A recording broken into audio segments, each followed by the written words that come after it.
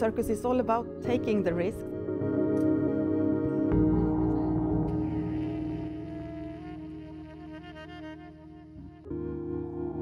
My name is Tilde Björfors, and I'm the founder of Cirkus Cirkör, and I'm also a director. My background is actually from the theater, but then when I was in the early of my 20s, I went to Paris because my director was collaborating with Théâtre de Soleil, Mnouchkine, Mnouchkine, and we were there practicing Peking opera.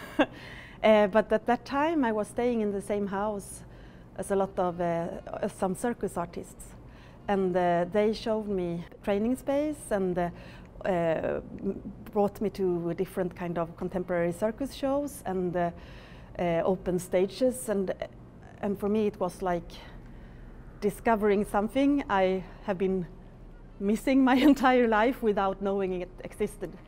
And so I think from there on it started a dream of like bringing it to Sweden. That time in Sweden we had some circus, traditional circuses, and we have some youth circus, but not much at all. And but the contemporary circus or Cirque Nouveau, it was nothing. So it was like started from the scratch. But me and my friends, we were at that time, I mean, so filled with this that it was all the shows we were seeing had this message that everything is possible. You can do so much more than you think as a human being. So we were like bringing this feeling, and we were also dreaming of different things, like because the training space at that time was Fratellini, and this that you could train as a beginner in the same place as the stars that you saw on stage, and then there come a group of children, like all these ages and different levels in the same space. In Sweden everything is very much like divided into ages, and so this was one thing we wanted to open, this training place, also so circus artists could come and be in Sweden. And then we had the dream of creating the shows. We had no support for our first creation, but the good thing when we did it was that Cirkus Oz from Australia, they were coming to perform in the big circus building at that time in Stockholm, and they saw our show and they told their audience to come to our show. So we had like sold out the first shows, and then they also brought some agents from Tollwood Festival and other places to come to see us. So our first professional booking was in Tollwood Festival the summer after. So really from the start we have had the feeling of the whole circus world, because it's such a, or was such a small art form, or we were not so many working with it, so it was, and there was nothing in Sweden, so we needed the support from France and other places, and this we really got, and then it has just continued. For the first 10 years, I would say, of Cirkus Cirkör, we wanted to collaborate with different art forms. We wanted to use the circus and learn as much as possible from how to work with it, with theaters, with art, with dance choreography, with music videos and film.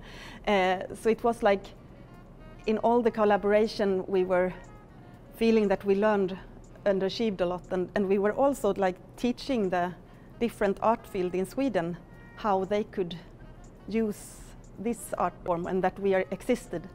So that was good. But after like 10 years, the thing that had felt so much like something we were learning from was starting to feel like we were just giving, and that when we work with another theater director, they are always beginners when it comes to circus, even if they are very experienced and fantastic and have a good career, they are still beginners with the circus. So it felt like we were not coming anywhere or further with the circus. So then for some years I really went into to work out like how is the process if you work with contemporary circus, how would we like to do our processes. And I often get the question like that I have become political in the work we are doing. And actually for me, I'm working with the same topic as when I saw my first contemporary circus show in the beginning, and that is that everything is possible, and that the circus is all about like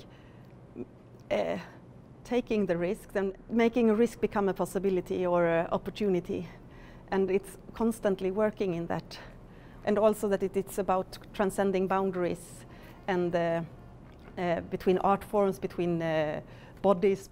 In Sweden, boundaries and limits and borders is the same word, but actually the same thing what the circus artists always are working with, constant developing and pushing and transforming risks to possibilities.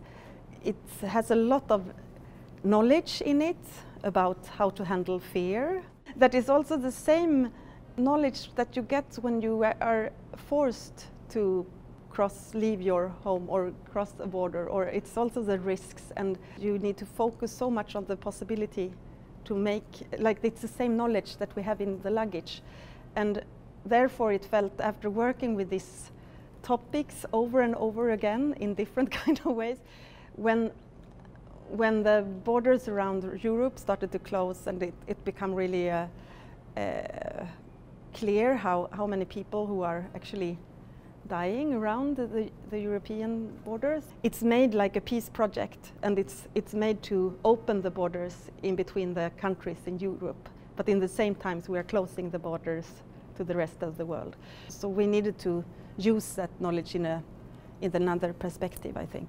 I'm born in the 70s, and for me it has been, in Swedish you say a non-question, if I could do what I want as a woman. But if I just look at my mother and my mother's mother, it's a big difference. I've never been thinking to do what I want to do if I want to be a circus director, for example. Everyone was telling me that women can't work together, and you can't be many leaders that are women because it just don't work. After some years, I totally have felt the wall in different ways. And I've also been treated very, very badly of women who felt that they need to be, this is in us, because it's so few women in the leading positions. So it's easy to think that it's either me or that person. So I've been meeting this kind in the circus world, which made me really, really, really sad. We'll not blame anyone that they are coming with the structures that we are carrying with us, because the structures are so deep inside us. And now I'm working so much with the structures, because I'm also we had intuitively with the Cirkus Cirkör how we wanted to organize us in a more circular way and not like with one leader. We took the influences from the circus in how we did, and we had like a 3-part leadership where we were, and a lot of like really quite advanced organization thinking without knowing anything about it, but just from the intuition. And this was how we actually made this big success of growing. I'm working a lot with it, and also working a lot with all the structures that we have inside us, that we are carrying with us, even though I'm a born feminist from a feminist mother. It's like always, the women who in culture, the women are the ones who are there to work hard and for free. And when I work a lot with social work with refugees or things, it's women, women, women, women. I mean, we are there. In most of the traditional circuses, maybe not in all of them, but in a lot of them, who is organizing and taking care of and making it work. It's in many traditional circus, as the women who have been doing it.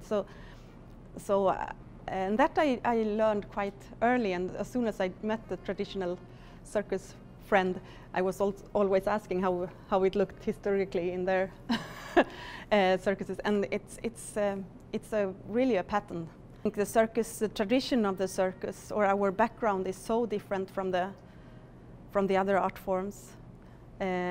I mean, we all started in a big mesh, jugglers and singers and writers and actors, but after the kings in Europe, the kings started to build up the theater spaces and music spaces and institutions, and after a while also the state and the government. So then it becomes like, and then the circus people happen to be outside this structure building. And we have, I mean, that's why we are traveling from city to city. It's because we need to go where the audience, where we find the new audience, and these are in our roots.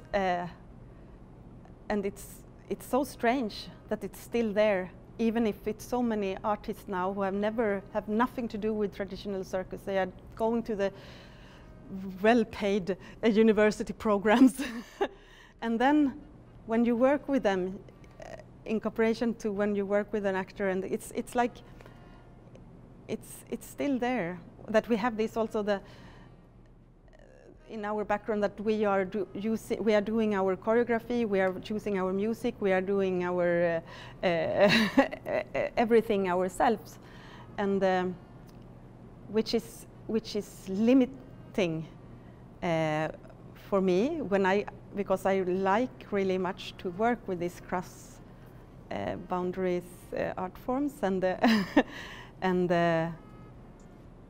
but it's also something that I think is beautiful.